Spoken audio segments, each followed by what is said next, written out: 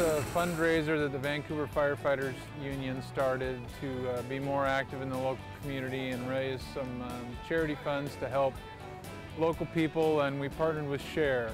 SHARE does a lot of work in the community with at-risk youth, homeless, families in transition, and all the money stays local here in the area.